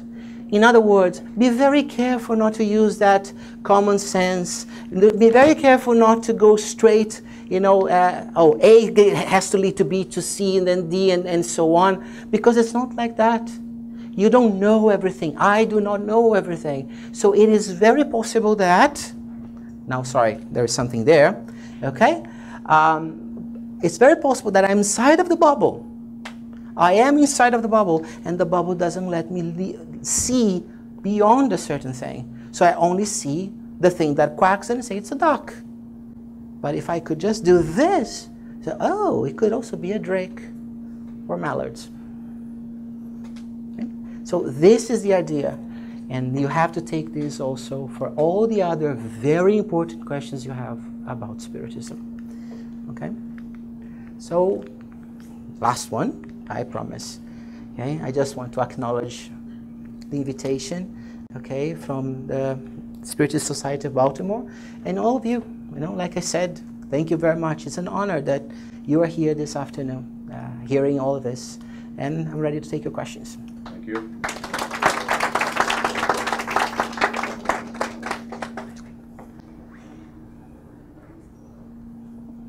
Thanks again, Julio, for your presence here with us, bringing all these teachings, these reminders, talking about encouragement, responsibility, right? All of these great things, but bringing the didactical ideals to this as well, and the consolation, which truly represent what Spiritism brings to us. So, as Julio said at the beginning, this is the moment that we're not asking questions. We're helping with the next presentation that he will give, because our questions will be great questions, right? The book of the mouth, as you mentioned, the right? book of the mouth, yes. So this is the moment that we can ask for questions. We have about 10 or 15 minutes, and we'll take questions. I'm pretty sure Kirsten is also looking for the questions and comments from the web as well. So we'll start with Yasko, as usual. Thank you very much. You have the chair. I'm sorry, I'm not raised Christian, so I'm learning now some of the sayings. And you called attention for the Italian law, one eye for the other eye. I learned that this is not the way straightforward. How you compromise with another saying, more modern, probably said by, I don't know, it was Paul. The love will cover the multitude of love. How do you compromise these two things? And if I have another question, but this is the first. Okay, so the first thing is the law of Talion, or it's not really from Hebrew. It's not really from Judaism. It was Babylonian, and it was borrowed, and was a legal law. It was actually a legal law, okay, in the area that is between the Tigris and the Euphrates, right? And it was taken by Abraham, by Moses later on, okay? So as Abraham moved west, okay, towards Palestine, he took it with him, right? And then later Moses kind of built it, interwove it into its whole religious beliefs, right? So that is basically the law of retaliation. When now we have Paul saying love covers a multitude of sins, is to move away from the retaliation. So one is the ego speaking. The first one is the ego speaking. It is at a time when that is all we can understand. And it's already an improvement, because now it means that if I ask you to build my house for me, and then when I go inside with my wife, the whole thing collapses and my wife dies, I don't go there and exterminate your entire family. Okay? I take my revenge only upon you. It's already an improvement. I know it sounds barbaric, all right? But you're talking about 1 for 1, as opposed to 1 for half a dozen, all right? But Paul now, coming much later, when we're now beginning to have the ideas of beauty, is saying, no, we have already progressed beyond this. So in it, there is the law, there is the idea of forgiveness. And love covers a multitude of sins. It is the idea of forgiveness, because now you see the sins of others, for instance, and you decide that, no, instead of punishing that individual, be careful here, it is to show the other cheek, but not with the idea that has been erroneously propagated ever since of you slap one side and go, oh, slap the other. No, but it's in the idea of not retaliating, and you educate the perpetrator. Not an easy task. Nobody's saying that. It's not part of the expression, but it's the idea of changing a venue, of a changing of state of mind. Yeah, but for the one that commit the first time the sin, I may be forgiven. But the one that commit, how this person will now come to zero in this new law of love? That is because we have this, we are still bound. That's exactly it. It's a very good question, actually, because that is exactly what we see. I now want to go there and, for lack of a better word, indoctrinate that individual that is wrong. This is not it. The idea is that by not retaliating, I do not add to the pool of violence that already exists, to the toxicity of it. And eventually, one day, it will not be there anymore. But who among us has that patience and that level of understanding to say, okay, wow, my goodness, my entire family was decimated in that war, and now I would just keep silent, not do anything? Well, nobody said we were there yet. But that is the idea, that you don't add to that pool of aggression, of violence that is already there.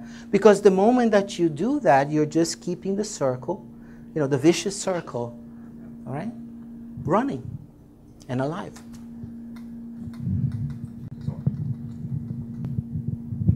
I'm amazed still with technology.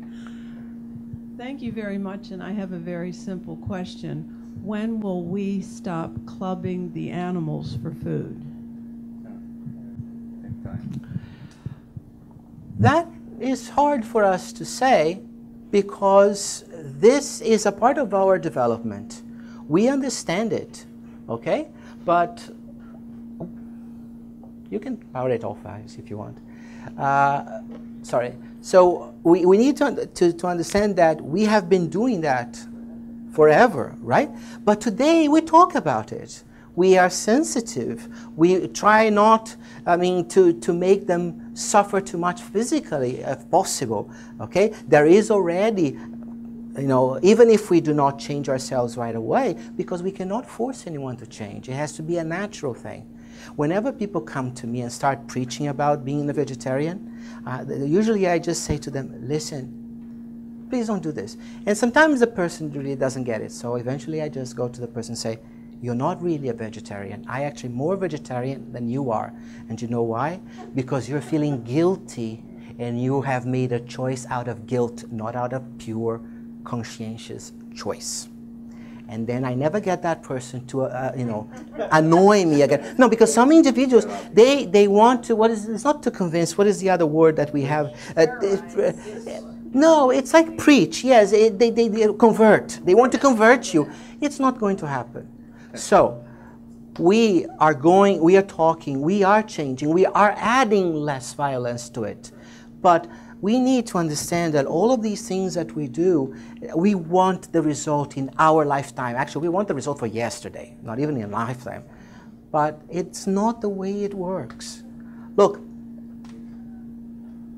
I'm not minimizing people that go through excruciating sufferings of having families decimated in wars or in tragedies because of the negligence of governments or whatever. But we need to understand that retaliation is not the way. The same way with the animals. We have to talk, educate one another, and perhaps, today I eat a steak every day. I will eat a steak just 3 days a week. Okay? Or I will try to get the steak from a farm that let them, that's free range and not caging the animals in the most horrible way possible. So it is in incremental doses, because if we don't do incrementally, we do not maintain it. It's like when people decide that there is a party to go to and they want to drop 20 pounds, and they go like that, and after the party they gain 25. Okay? Because it's not a healthy choice. It is exactly that. It's exactly that. But here, in proportions that are gigantic compared to this silly example. It makes the example even tawdry. But that's it. Jesus was not vegetarian, right? I have to use the microphone. Is that evolution? Cannot talk. Just said that Jesus was not a vegetarian. And we have to understand that the moment that we are all vegetarians, well, the same way that there are monads, pre-spirits associated to the animals, they are not the animals, we are not human beings, we are borrowing the body of a human being. Okay? So the same way that there are monads associated to the animals, every time you eat a tomato, you're destroying monads as well. So eventually, even that's the next step. But we cannot just go and say, I will go outside and I will become a photosynthetic being, because I will die. And right now, my main concern is to improve myself and to live as long as this thing can allow me, because then I can use that time to educate others. That is a life worth living. It's better to be less of a vegetarian, or not even a vegetarian at all, but have this idea of educating others, than to be that or any other thing. It doesn't have to be vegetarian. I'm just answering her question. I'm not being picky about this. But being something out of guilt and then not do anything useful to others. Shifting the thought process here a little bit more back to, could you speak to the emotional suffering of individuals that are being emotionally abused, whether it's mentally or psychologically, whether in their, social circle or familial circle? How do those individuals, from a spiritist perspective, deal with those situations?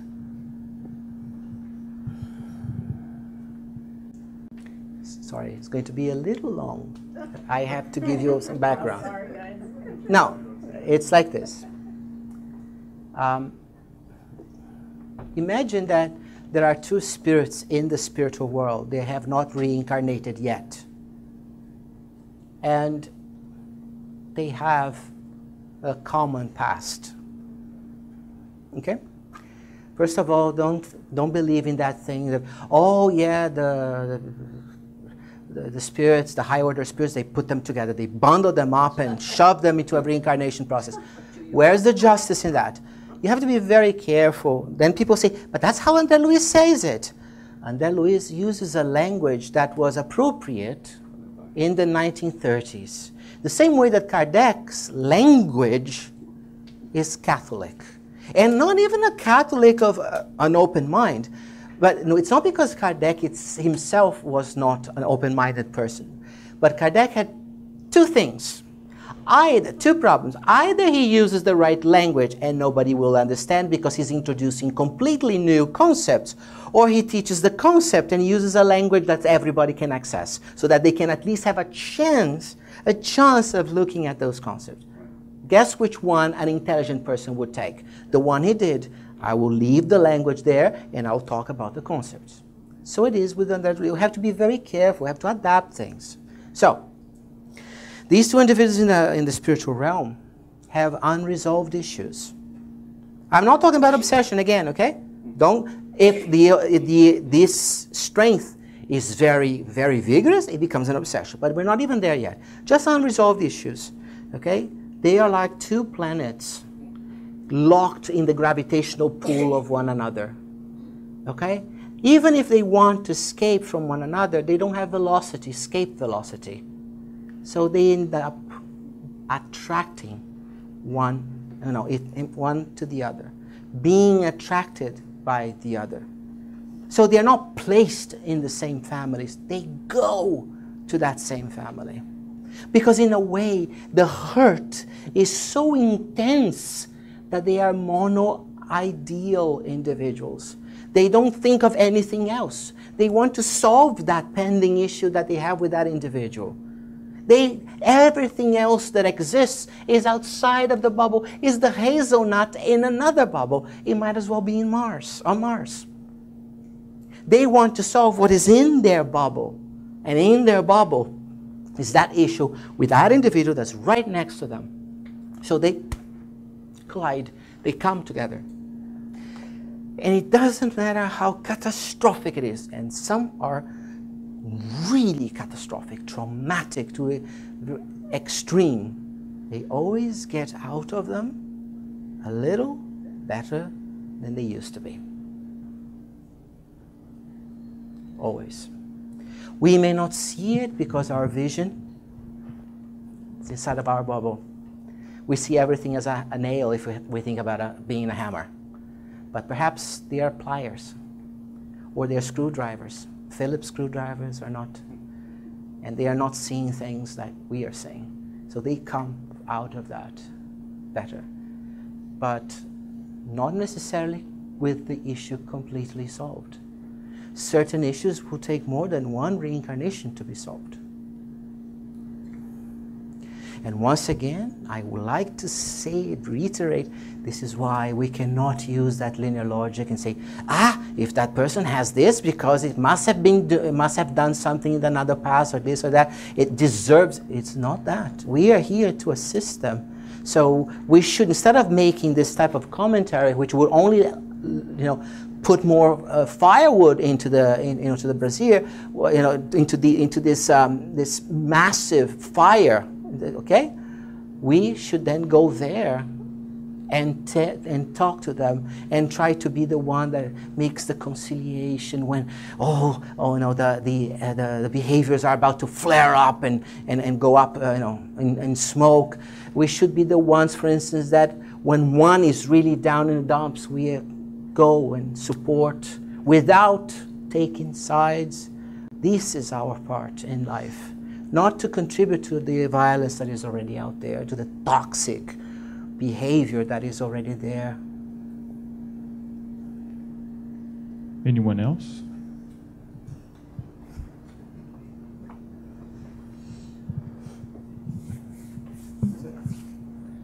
I just had a question about when you said that we have to suffer all the time because of our past actions. We were doing those actions out of our instinct. So is it our fault that we have to suffer nowadays because of our instincts? Was that our fault to have those instincts? Or? Oh, that's very good. Very good indeed. Okay, the first ones, they were instinctive. Okay? But then there is a point where I see it, I'm inside of my bubble. I'm already suffering a little bit. But I continue to do the same thing again. Just because I kind of get lazy. We all are a bit lazy. Okay? This lazy is not lazy for school or lazy for it's lazy in the sense of our moral evolution. our intellectual evolution. So then I see that I can do something and change myself, but I kind of say, you know, I'm going to have another reincarnation. Let me put it off for the next one. So then, in that sense, it's no longer instinctive, because you have already a small awareness of the consequences. And that allows us to go through the difficulties in the future. But it's not that we have to suffer always, okay? It's just that the suffering comes to us because we created it. That's all. It's just a natural consequence. Very nice. Julio, to piggyback off that, isn't the word suffering just semantics? Because it's suffering from our perspective, but from the higher spirituality perspective, it's just a journey, it's just an experience that you're having. Like when you look at your child who's going through something, you know that in the end they're going to come out of it and it's all going to be just a lesson. But for those but for your child, it's like this is, you know, HE double hockey stick. So it's like hard, but so it's a matter of perspective and semantics, isn't it? It's a question of semantics. I still like to use the word suffering because I think that, especially in the English language, we've been recently going through this phase of let us sugarcoat everything. We can't say that it's an evil spirit. That's nonsense. Evil exists. The difference is that evil is not permanent. Only love is permanent. But there are spirits that temporarily can be downright evil. Okay? The same thing with the suffering. Okay? Oh, let's talk about, you know, atonement and this and that. And then we go and we dance around in circles. We walk on eggshells and we don't discuss the origin of it like we did today together. We don't discuss the mechanisms of it, but we change the word. And that should make us feel better or not make us contribute to the difficulty that is already there? No. No. We have to keep the words. But I agree with you, and I think it's a good question. Okay? See suffering as it is. It is a moment where you are in conflict with yourself. Okay? Like I gave the example of students, right? For you to learn something, you have to say, what I know is not enough. I'm not even saying destroy what I know and replace it. It's not that. But you have to admit to yourself that what you know is not enough. That in itself is a conflict, but it's a positive conflict, a constructive conflict. Whenever we speak of suffering, we think only of the negative things. Like, you know, if I break an arm, you know, it's physical suffering, or, you know, if someone injures me emotionally. But no, there is the positive aspect, the constructive. One final question. Iaskos likes to start and to finish as well, to close it. Well, when you gave the example of that mother that her son, for instance, or family were murdered, and out of some rationale that killing or putting that person to death row won't bring her son back. That's not, I think, enough for that mother to put that murder inside her bubble. So what else was in that mother, that individual, to forgive? What else she did developed? It cannot be just this cognitive. No, first of all, everybody understood the question, everybody followed. One of the things that is very important is the word that she used. She said rationale, not rationality. Okay? Because it's a thing that is much more than just intellectuality. It's something that is, you know, encompasses the entire individual, all the moral aspects and the intellect ones. It's not just the intellectual ones. Okay? Rationale. So, this mother, this parent, mother or father, right, is actually thinking about this whole process. It is not just that event that led them to that. It is their entire lifestyle. Nobody has that like that. It's not something, oh, it was so traumatic an episode that it made them into that. No, they had already been building that. It was just not apparent because we like the scandal. We like the flashy thing, right? Remember that it is beware of those who bring scandals to the world. But never forget that scandals must come to this world for us to progress. Jesus' words, right? Christ's words. So it's in that sense. We need that scandal. We need that more, not that we have to do the act to create them, but once it created, the whole scandal here in the sense of the supernatural, it comes out of proportion. Okay? It makes us realize what they have been doing for a very, very long time, but it was subtle. It was beneath our radar. We couldn't detect it. But the moment there is a scandal, everybody's, ears pricked and eyes open up, open wide, and see it. So, but they have been developing that. It was that perhaps it was just the straw that broke the camel's back, or the last push, before you go into the abyss. It was the last thing, but in this case, the positive thing, the trigger for something much more constructive, much more endeavoring, much more beautiful. Yeah, but the foundation was already there. Yes. That was just the last antenna on that whole edifice, the broadcast antenna that they put at the top of the edge. They had already put all the stories of that building up. They had been doing that for a long time. We thank you, Julio. Okay, why not? There was a quote, and I think you said, maybe you had some trouble with it too, was, what one has in abundance today was either acquired at the expense of others in this lifetime or a previous one. Setting aside the material things, talking about things in abundance such as happiness, things like that. If I look at it that way, I have a problem with that because it makes it seem like a zero-sum game. It's like, okay, if I have more happiness, I'm taking happiness from somebody else. Maybe it has nothing to do with that saying, but I just wanted you to comment on it. Good point. That only applies for material and material physical things. Okay. We are what we are in essence. We, the spirit, the soul, the essence, whatever you want to call it, we exist outside of the materiality of the physicality.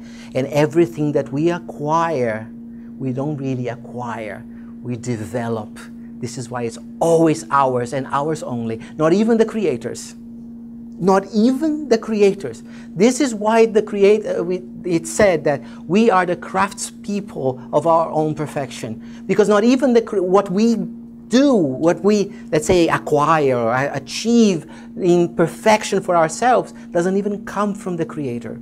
It's an unbelievable concept.